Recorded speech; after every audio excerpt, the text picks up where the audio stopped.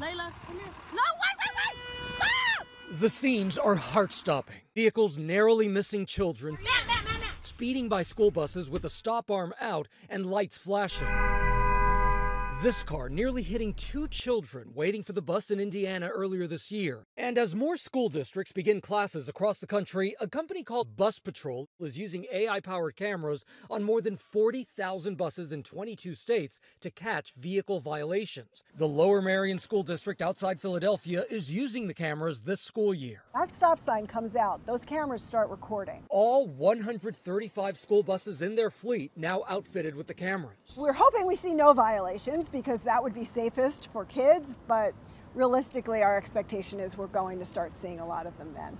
They took us on a routine bus route to demonstrate how it works. Terry Robinson has been driving a school bus for 21 years. Terry, how often are you seeing people just drive by with that stop sign out? Multiple times every day. And in just 30 minutes, we saw several possible violations. Okay, so we have the stop sign out. This car ignoring the stop arm as it makes a turn past the bus. That car that turned should have stopped. So even across the street, they should have stopped. Everything stops.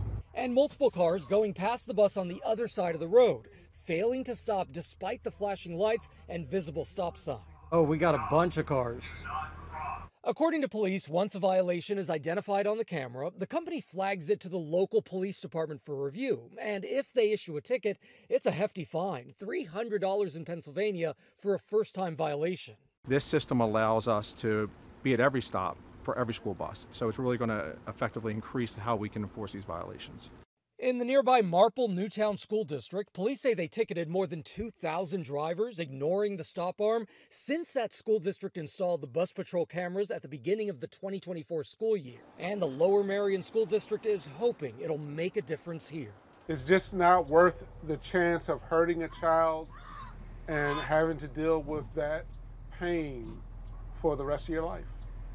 And I gotta tell you, just looking at these school buses, they don't look any different than any other school bus. So you really wouldn't know which ones have the cameras and which don't. So just follow the law. When you see a stopped bus, actually stop, let those kids board and get off safely there.